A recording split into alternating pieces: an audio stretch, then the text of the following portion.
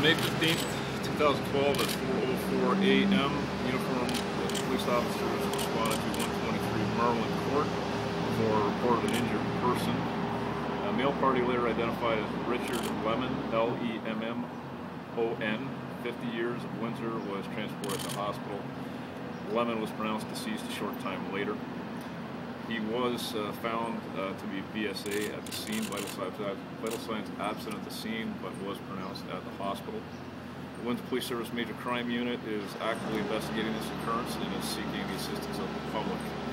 Anyone with any information regarding this occurrence is asked to call the Windsor Police Service Major Crime Unit at 255-6700 extension 4390 or anonymously to Crime Stoppers at 258-8477, which is tips. This is Windsor's first homicide of the year. It's being reported on an online website that it is the second homicide of the year. It is in fact the first homicide of 2012, the last one occurring on November 24th, 2011. The victim suffered an apparent stab wound. However, we have not recovered a weapon, and it is an unknown weapon at this point. We have not determined what the weapon is. We do not have any suspects in custody at this stage. We have received some information since the investigation has started, and we are actively investigating those leads. If we make any arrests sometime this evening, we will release that information to you. However, we do not have much more information to go on at this time. I'll try to answer any of your questions, but that's basically the information I have right now. Where was he stabbed? What part of his I don't have that information. Was that the cause of death? It's believed that he suffered those life-threatening injuries that result from stabbing, but I don't know exactly. Do you still have officers on the scene? We do. We have emergency services unit officers who are out there performing a grid search, from what I understand, and there still are some officers out there. Have you spoken to the roommates so far? We have interviewed a number of people that were involved that we believe that may have been witnesses or may have been involved, but I'm not exactly sure if it's we have spoken to them. Do we have any persons of interest? At this stage, we have not identified anybody as a suspect. As far as persons of interest goes, they're chasing down some leads and they are receiving information accurately. Was it a single stab wound?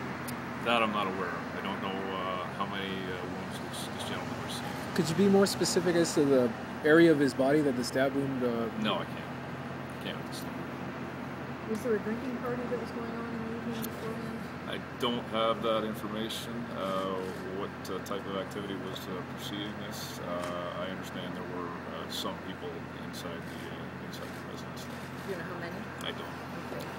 Are the residents of the trailer park, I know some of us were there earlier, it seems like they're, I guess, being cooperative with police and giving police information and speaking to officers? We have interviewed a number of people and canvassed the area, and we have received some information from neighbors, yes. Was the deceased known to police? I'm not aware of that. I'm not aware of any of his history, if any, with us.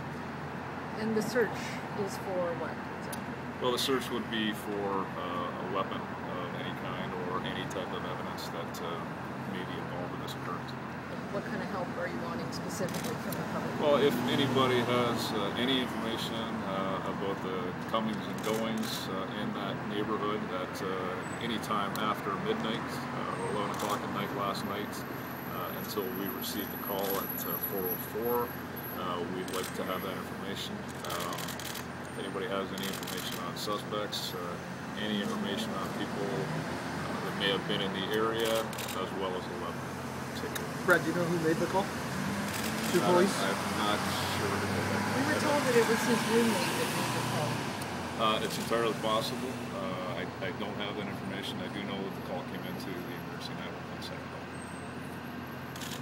The residents of the trailer park, are they being cooperative with this investigation? To the best of my knowledge, our officers have been canvassing the neighborhood, and everybody seems to be providing. Everybody is forthcoming with information at this point. How many officers